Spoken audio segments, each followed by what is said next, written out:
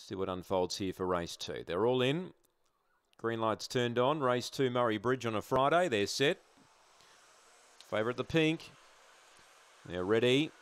Racing. Queen of Scotch hopped out okay. Missing it there, very jiggling. And it's a real traffic jam up top here. My Place Friday. And out deep, moving up powerfully, Queen of Scotch. They're 3 on Gary's Chaos.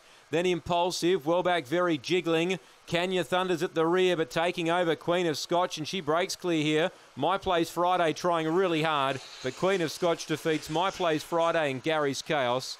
Fourth was Impulsive. A gap then to Very Jiggling. And last in was Kenya Thunder. So the winner here is Queen of Scotch, number 8. She was quickly around the outside. They were really jamming up front, and My Place Friday cut down to the rail. But when she did that, it enabled Queen of Scotch to get over with her, and she was a bit too powerful there. 8 the winner, defeating 5, My Place Friday. Another second for her. 1 third, Gary's Chaos, and 4 gets 4th, Impulsive. 22.42 the time.